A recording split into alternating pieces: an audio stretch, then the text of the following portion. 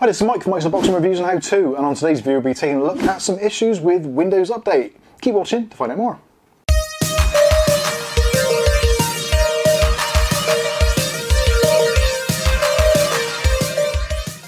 Okay, so in today's video we'll be taking a look at some issues that have been happening recently with Windows Update, especially for those of you that are going from the previous version of Windows up to the latest 21H1, which has just been released here in May 2021. And if you go into Windows Update, you'll see what you're about to see on the screen now, which is some settings are managed by your organization, which some people think to themselves, well, that's pretty weird, what's going on here? I'm not part of an organization, I'm using my PC as a standalone, it's at home, I'm on the internet, but other than that, it is not owned or controlled by anybody, just yourself. So this is a quite common thing which happens sometimes if you've been fiddling around in the BIOS or been doing any of those kind of odd Windows tweaks or fixes that you often see on YouTube and on the internet. They can actually corrupt some of the Windows Update settings.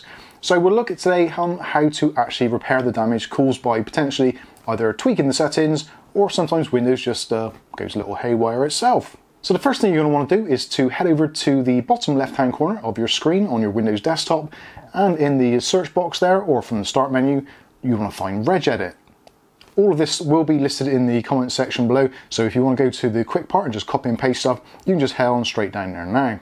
Once you've got Regedit open, then what you want to do is to head over to the following key, which is H key local machine, then head into software, then into policies, then drill down into Microsoft. Next we want Windows, and next one is Windows Update. And when you get to the Windows Update folder, you'll notice there's an additional folder that says AU. AU, I'm guessing, stands for Automatic Update.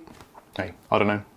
But anyway, that is the one you want. So highlight the AU folder on the left-hand side of your screen, right-click and choose Delete. And it'll come up with a warning possibly, so you sure you want to delete this, etc. Now obviously before you go ahead and delete this, possibly it may be worth making a backup of your system and also your registry, just to be on the safe side, but I think most people probably absolutely fine, but again, that is your choice. It's a 50-50 on that one as far as I'm concerned. So go ahead and delete the AU folder. Then you should find, if you go back into Windows Update, you may find that it still comes up with the option saying that there is some settings managed by your organization, or potentially you could actually have a different error now, which is where Windows Update gets into a constant state of where it's basically just waiting or trying to update. So in order to fix that, we want to do another command, which we'll take a look at now. Okay, so the next part of this is relatively straightforward, although for those of you that can't be bothered to either listen or to type this out manually, again, head down to this comment section where you can just copy and paste the information. So what we want to do now is to open up a administrator level command prompt. Really easy to do. Again, just type in CMD from that search box at the bottom, or just drill down through your menu until you find command, right click on it and choose Run as Administrator. This will give you a administrator level command prompt, at which point you can type in the following, or obviously cut and paste from the comment section below.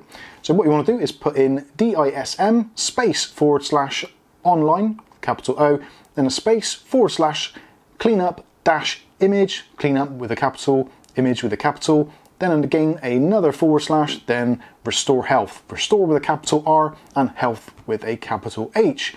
Once you've typed all that in, just go ahead and press that enter key, and then the DISM, essentially the deployment imaging software thing, whatever it is, will do its job and it will actually fix the problems that are with your Windows operating system. This is a really nice thing to run. It runs very quickly. I got to about 100% in probably a few minutes or so. After you've done that, you can close down your command prompt when it says that it's finished, restart your computer and head on back into Windows Update, and you should find that Windows updates as it's meant to. Obviously, if you don't want Windows to update, then I don't know why you're watching this video. So I hope this fixes your problems with Windows Update and also removes that annoying message that says it's managed by an organization or your system admin, all those kinds of things. If you've liked this video, don't forget to leave a like, and if you want to see more content like this, feel free to click on the subscribe button and the chime icon and you'll be notified of future video releases.